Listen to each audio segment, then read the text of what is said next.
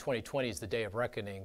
If there is a day of reckoning, that's when the economic expansion will end and a recession will ensue.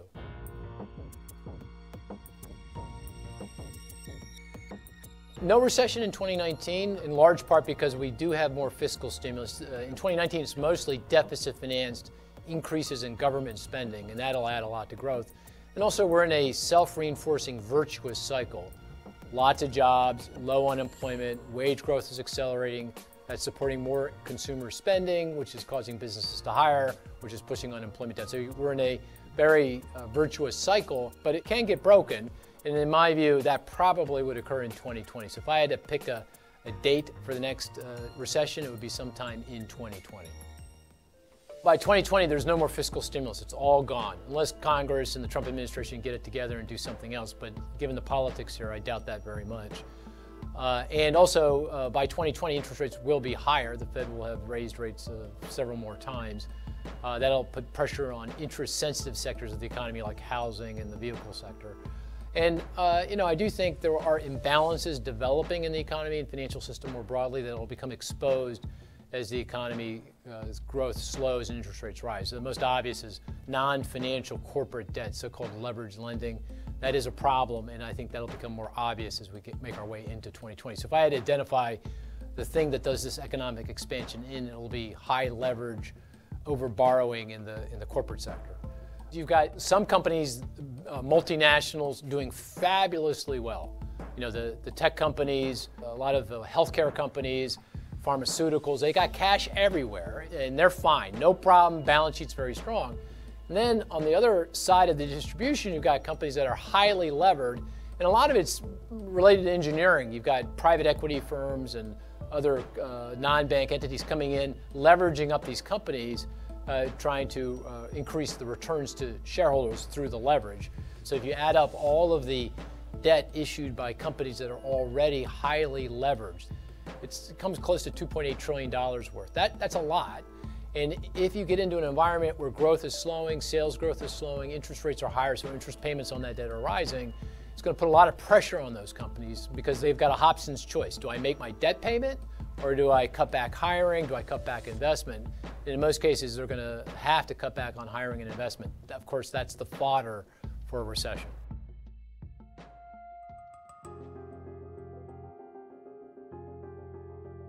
I think the Trump administration's economic policies are significantly, dangerously misplaced. The federal government is borrowing hand over fist. The debt load is ballooning as we use that money to pay for tax cuts and increases in government spending.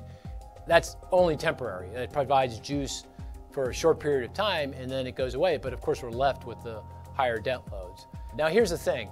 Deficits and debt don't matter a whole lot in any given year. It's like climate change. We know climate change is a real problem. And if we don't do something about it, it's going to be cataclysmic. We don't know exactly when the crisis is going to hit, but we know it will if we don't change something. That's exactly what the fiscal situation is. If we know it's a problem, it's already hurting the economy, we don't know when it's going to send us off the cliff, but we better do something before it does. And then we also have the trade war, which feels like it might be moderating, but who knows? I mean, if that escalates any further, it's already doing damage to the stock market and to the broader economy. It'll do a lot of damage. So the economic policies that the administration is pursuing is doing damage to the economy, and that's going to become increasingly more obvious as we move through 2019 and 2020. And that's why I think 2020 is the day of reckoning. If there is a day of reckoning, that's when the economic expansion will end and a recession will ensue.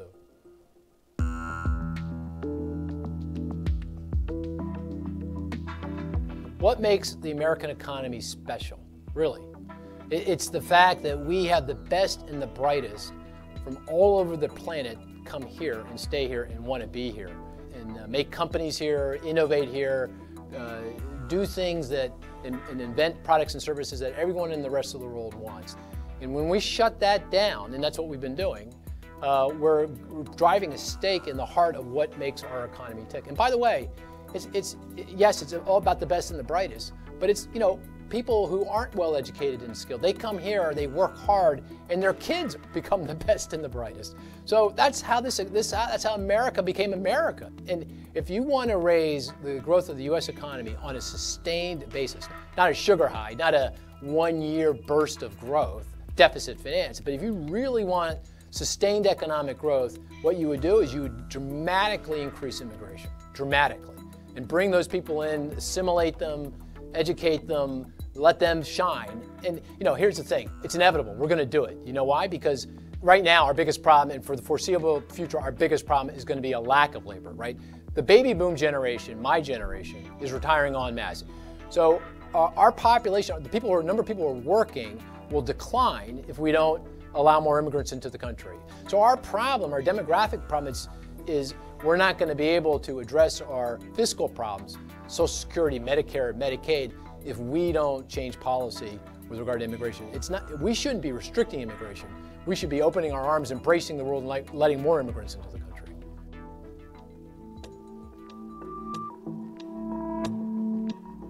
Yeah, for sure it's a crisis. I mean, we're up to $1.5 trillion in student loan debt outstanding. And that's double what it was, say, 10 years ago. I mean, a lot of kids just really, because of the high tuitions and the lack of other support, financial support, have really had to take on loans and lord it up on those loans to get any kind of education. So clear, and it's a problem. It's one reason why millennials are starting families later. It's probably a reason why they're becoming homeowners later. It's why they're starting companies later. When I started my own company back in 1990, I did it with a home equity line of credit, right? I own my home, and then I could borrow against my equity, and I used that to finance my business for the first 3 months. So you can't do that if you're not a homeowner. So, it is a crisis.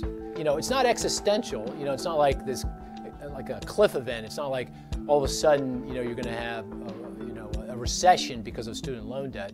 But it's certainly a problem for these kids and for the broader economy, and something we really need to face up to. And I think the solution here really, and this is going to be very difficult to get from here to there, but all of our policies to support kids get education, higher education, is to make it cheaper and easier for them to get a loan.